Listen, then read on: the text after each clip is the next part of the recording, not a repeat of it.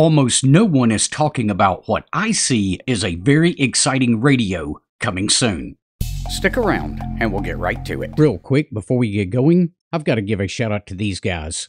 They're my latest patrons over on Patreon. If you'd like to help support the channel, I'll leave a link to Patreon down in the description below. Hey, welcome back, guys. Jason here, KM4ACK. There's been a lot of coverage from the Tokyo Ham Fair that included both the Yaesu FTX radio that's coming out early next year and the new ICOM 7760 that was shown off during the Ham Fair. What I'm not seeing a lot of coverage on, though, is the new Kenwood mobile rig.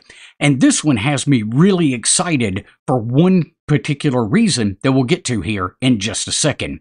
Let's go ahead and jump over to this webpage so we can take a look at this new radio. Alright, so I want to give a shout out to hamlife.jp for posting this article and the images that we're going to see. Now, this is a Japanese website, so I have used Google to translate it to English. There might be some discrepancies there due to the translation, but we'll go with what we've got here right now. So this is a new APRS D-Star compatible Kenwood radio for the 2 meter and 70 centimeter band. So this is a mobile radio that we're going to look at. And here's one of the images of it. Now, the first thing that jumps out at me is that front-firing speaker, which is always nice to have. I really appreciate that in the FTM 500 that I'm running now. The other thing is how similar the appearance of it is to the FTM 400 that I always loved. Now, unfortunately, we don't have any color images of this. Everything is going to be black and white. And something else to note here is this is a mock-up in an acrylic case. So we don't know exactly what the radio is going to look like once it is released. But this is a radio that I'm really excited about. So some of the new features are it is D-Star and APRS compatible, and it has simultaneous reception of 2 signals. Now, does that mean it's full duplex? Well, we can only hope for that, but it does say here that it is simultaneous reception. Now, another similarity between this radio that's being shown here and the FTM 400 is it is a completely separate radio, meaning you can't attach the head to the body.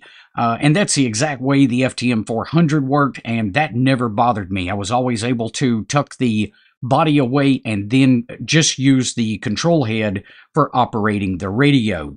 And if you happen to have one of their previous radios like the D710, the mounting bracket looks like it's going to be compatible between the 2 radios. So if you're replacing the 710 with this new rig in your car, you wouldn't even have to swap out the mounting bracket. It's also equipped with a tripod hole, so that's going to be that quarter 20 threaded hole on the bottom of the control unit, so you could mount this with a small tripod if you were going to use this in the shack. Now, obviously, it does have the built-in GPS receiver that's going to be required for APRS operations, and next it mentions that that unit is equipped with that front-firing speaker, and he indicates that you'll be able to hear this even in a noisy environment like the mobile. So there's a little bit of a closer photograph of the front of this radio. Now, one of the things I like about the Kenwoods, and one of the places that they're light years ahead of Yaesu, is their user interface on APRS. If this is anything like the D75, the user interface is going to be much friendlier than what it is on the FTM 500 and even the FTM 400. For instance, if you go to reply to a APRS message on either of those radios, you have to delete the original message before you can actually type your reply. On the D75, as soon as you hit reply, it gives you a fresh blank screen, so you're just ready to start typing without having to go back and delete the original message before you can type your reply. So that's where Kenwood has really nailed it on the APRS user interface. Now, all of the D-Star operations that we saw in the new D75 are also going to be available in this new mobile offering, and that includes the operation of a reflector that has become easier with this one. Another nice thing to see manufacturers finally swapping over to is the USB-C. Now, I'm guessing it's USB-C from this photograph here. It's not a real clear shot, but I'm pretty certain that that is going to be the case. And we saw USB-C charging on the D75, so I suspect that we will also get USB-C on this new offering. Now, one thing I'm really curious of is, are we going to be able to access the TNC in this radio like we do with the D75? That would be a really, really awesome feature in this radio. There's no mention of Bluetooth or Wi-Fi, so I have no clue if either of those are going to be available. But even being able to plug up a USB-C cable and pull out the GPS data and the TNC data would be incredible.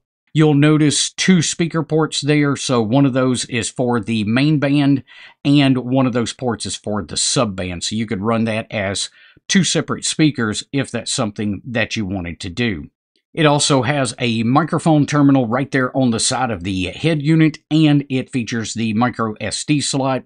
I'm sure that's for backing up your settings and your memories from the radio.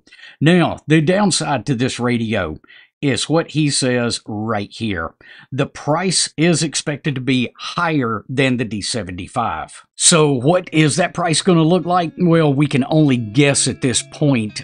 Since the entry price for the D75, at least when it first hit the market, was $750. I'm not sure if there's any sales on that or not just yet. I didn't check before turning on the camera today.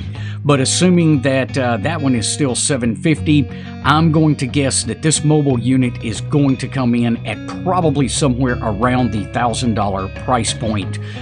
So quite a bit more expensive than the FTM 500, which hit the market, I believe, at $650 when it first came out. So I am super stoked to see this radio. You guys might have to provide a spare bedroom for me, though, to sleep in when the wife finds out that I want this new radio, as I've already put my order in for the Yaesu FTX. So this might look like 2 new radios in 2025 for the shack. We'll have to wait and see. All right, I hope you found this information helpful. I wish more people were talking about this radio. Be sure to give us a thumbs up before you head off. We will see you guys on the next one. Until then, 7-3.